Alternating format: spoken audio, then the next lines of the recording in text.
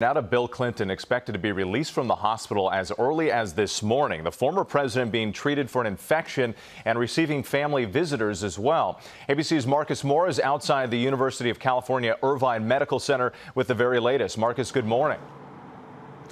Well, hey, Whit, good morning. Right now, doctors here this morning continue to monitor the former president's condition as he recovers here at this hospital. He spent another night receiving those IV antibiotics that doctors say have been working well.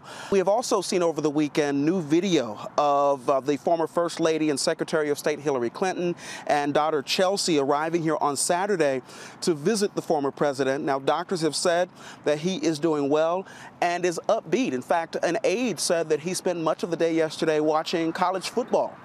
The former president was admitted to the hospital on Tuesday for fatigue. His spokesperson says he was suffering from a urological infection that eventually spread to a general infection. Now, we know that on Friday, President Biden spoke to the 75-year-old former president on the phone. He said that he is doing well. But the late word we have this morning is that President Clinton's team, doctors, are hoping that he can be released from the hospital perhaps as soon as today.